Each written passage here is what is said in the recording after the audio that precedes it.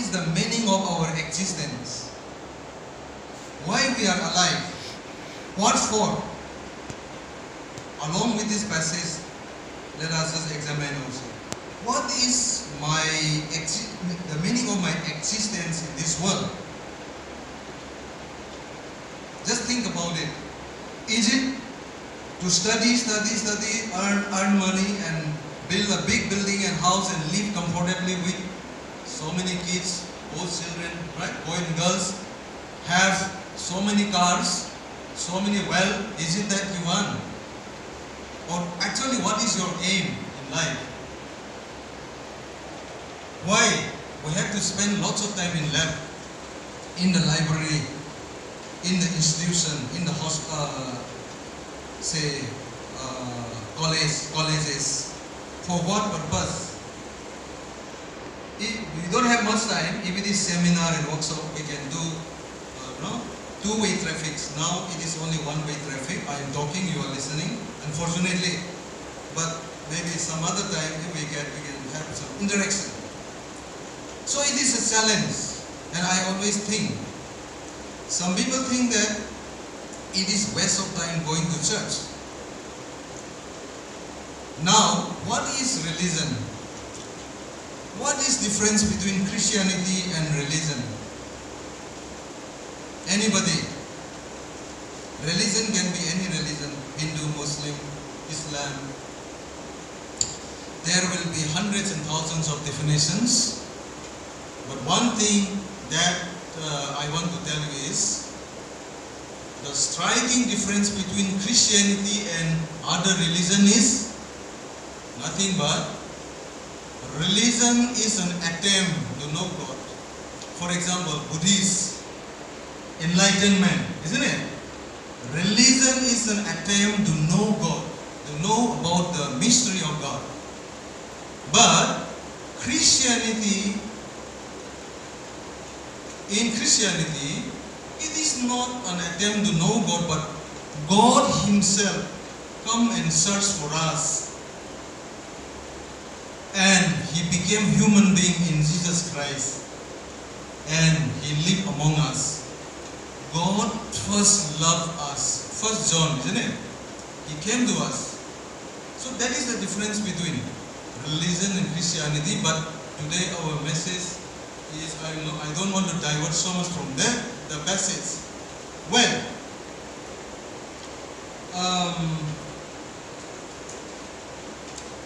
I just divided this passage into few points.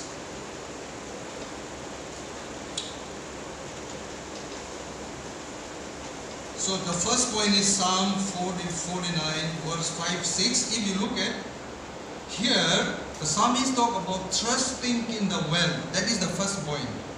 Trusting in the wealth. How much money in your bank account? When my bank account is down, I feel insecure. Right? As long as bank account is full, we don't bother to pray. Right? Here the psalmist is talking about trusting in their wealth. Wealth can be money, property, whatever, isn't it?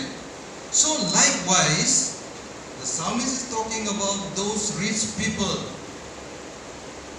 who trust in their wealth rather than God. But Bible repeatedly says that your wealth is just limited. First, trust in the Lord. That is the message. Repeatedly, the Bible is very clear about that. So, the first point that I would like to draw your attention is, how many of you and how many of us are trusting first in our wealth or property rather than God? If we are not trusting in God, then maybe something has gone wrong according to the Bible, not according to Pillarson. Okay, what is riches and wealth? If you look at the situation of contemporary Northeast India, Manipur, I am from Manipur. My friend Lakshmikal is from Andhra. Andhra also situation will be almost the same. And I can see some of you, most of you are from Nagaland. And I don't know from other states. Whenever you go to Northeast, what do you see first time? You tell me. One of the thing is, now the road is so congested with full of cars. From where this car comes? You tell me. When I was young, Manipur road was wide enough, there was no much vehicle, now full. From where all this comes? Is it they work very hard and buy the vehicles? Big question mark is there. Lots of buildings are coming up. From where? So, this is the contemporary. People are competing. Our house should be higher than our neighbors. My car should be bigger than my friend. Isn't it? And degree of the BA, MA, PhD, and then postdoc, whatever, no? MD. If you are a medical doctor, MD, and then this would be from London or somewhere, no? So competition is going on. So much competitive. Examinations are going on, isn't it? What for? The question is what for? What is the meaning of your existence, my existence? Here I am not against the wealth. We need it. But the Bible is clearly mentioning here.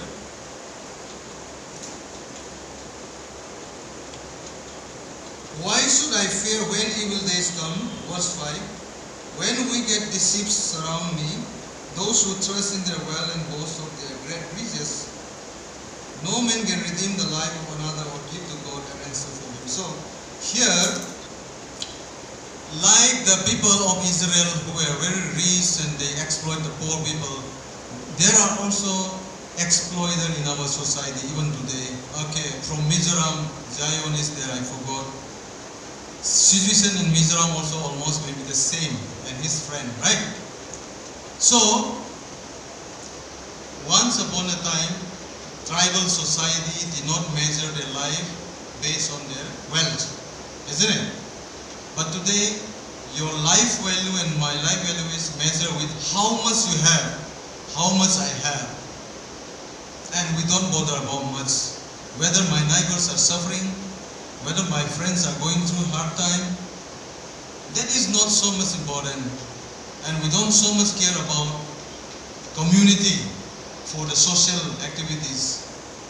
Our life become more individual. For example, in 2014 and 2016 in Puducherry University, we organized cultural festival. So many people criticize, saying that it is waste of time. So I just ask myself, why we are so much into our work, research and this and that, thinking for my family only, for my relatives and friends, not much time for the society. Nagas, so to say, were very much industrious like other tribals. They were so much social-minded people, but today, in this 21st century context, we have become so individualistic and we want to amass the wealth more and more. But the Bible says that that is not the main purpose of living in this world. We need wealth, we need money, but the ultimate purpose of our living is not that one, isn't it? It is God, it is Jesus Christ, but we have diverted. Okay, time is not there, so we move on to the second point.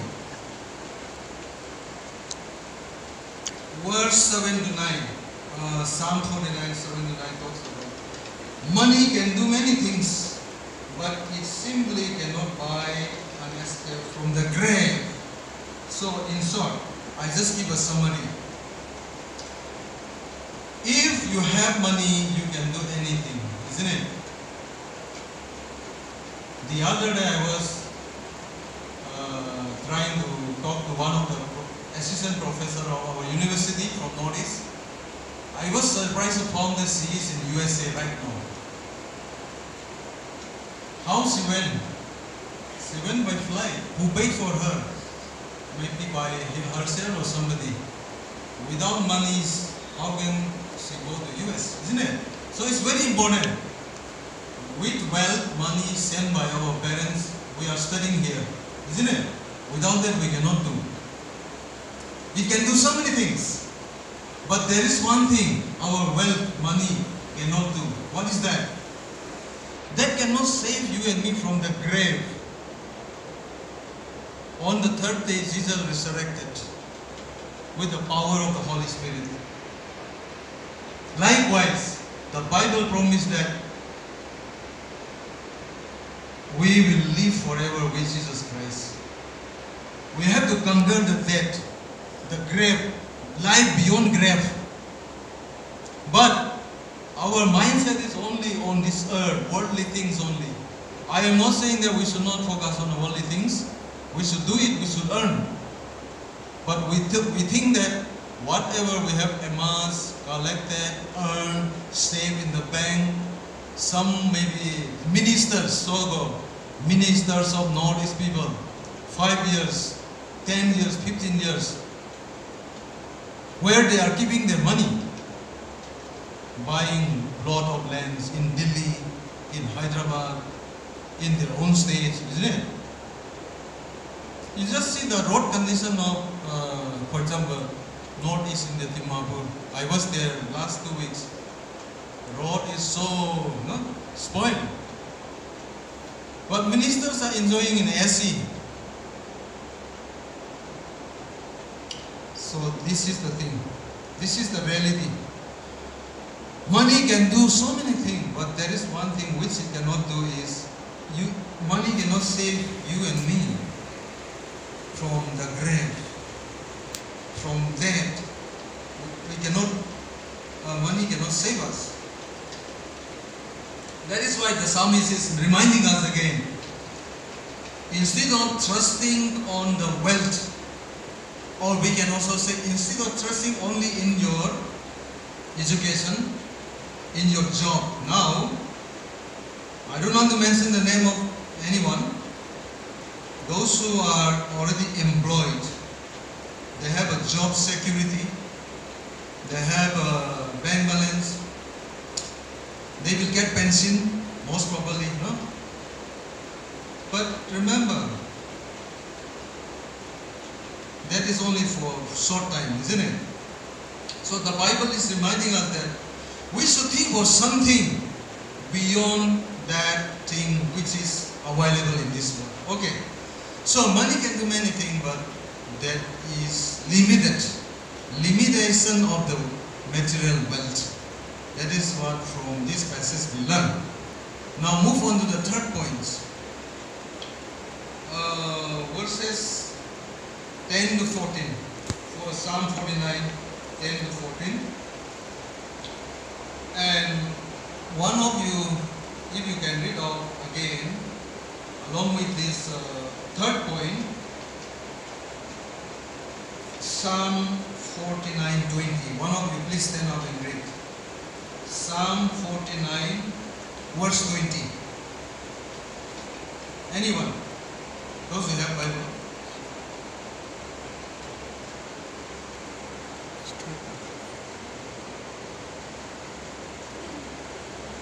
Psalms 49, verse 20.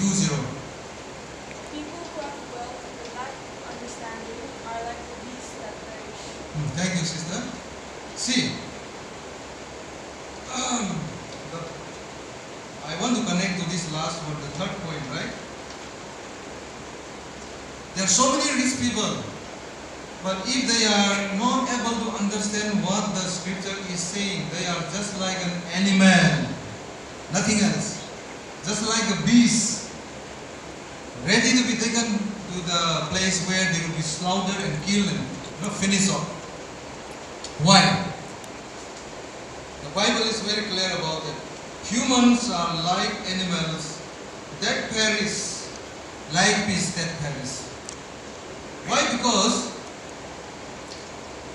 the most powerful person in the world at present is Donald Trump.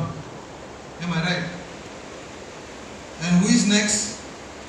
I don't know. Who is the richest man now? Is it Bill Gates? I don't remember now. I was observing some of those great politicians like Indira Gandhi. She was assassinated by his own bodyguard, right? Such a very powerful person. She died like an animal. Benazir Bhutto was here and there, and she came back for campaign and she was shot dead or bomb blast or whatever, right? Rajiv Gandhi was killed in bomb blast in South India, Sri Perumbudur, Chennai, Tamil Nadu. Abraham Lincoln, he was assassinated. John F. Kennedy was assassinated. See, they have bulletproof, isn't it? And they have bulletproof and so many protection and this and that, but they die like an animal.